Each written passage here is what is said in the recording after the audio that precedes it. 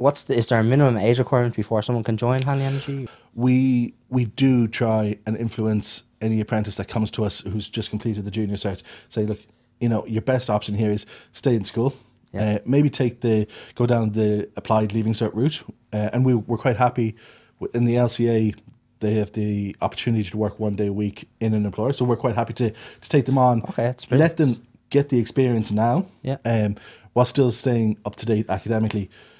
The electrician apprenticeship program is quite heavy mathematically, and when you get into college, you need to be able to have a certain level of education behind you. Yeah. So while you can come in, while Solus will accept you from junior cert, we do try and say, look, give it a couple more years and come see us. We'll take you on as a summer student. We'll take you on during the holidays, let you build up the experience, and when you get your leaving cert, we'll take you on. Okay. Occasionally, we do take them before they finish the leaving cert. Some people, academically, It's just not for them. it's not for them, Yeah. and they want to get out there, and that's no problem.